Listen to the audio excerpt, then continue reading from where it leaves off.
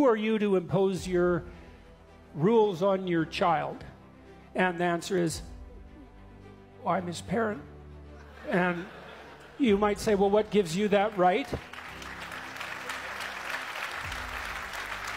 And the answer is, well, I took on the responsibility, and so there's rights that go along with that. And second, like, who else is going to do it? So what gives me that right? It's like, it isn't exactly my right, it's my responsibility.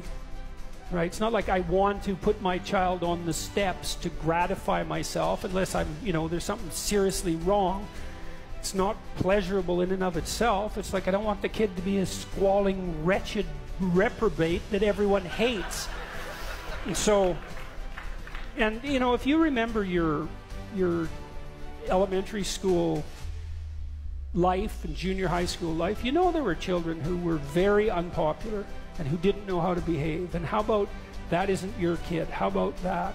And so that's who you are to impose those rules. And you say, well, how do you know those are the right rules? And the answer is, that's bloody tricky, man.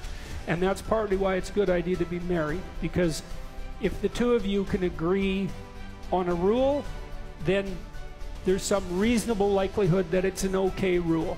Because what's the probability that you're both crazy in exactly the same way?